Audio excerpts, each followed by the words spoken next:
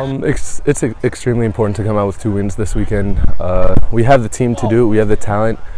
We just got to put the final pieces together, and I know we can come out strong. We held Cortland to a close game last weekend. We had the chances, but it didn't come together. But this weekend, I'm confident that the boys will have the energy and the effort to put the final ball into the net and get a W this weekend. We're marking up in the box and putting that final pass together so we can get our shots off. And practices have been looking a lot better this week, so I'm excited to see what we can do this weekend. Brockport's usually a really physical team. They like to play the long ball a lot, and they just like power it forward. Every set piece they take, they can just put it into the box. Every throw-in they had, they just toss it.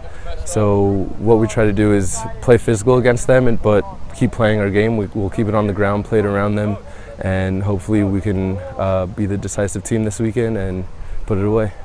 Geneseo is always a good opponent to go against. They're always really close to us in level. We just need to keep playing our game. I know they like to play with it on the ground. They have some quick forwards up top, so we just gotta stay strong mentally, and we'll be fine this weekend.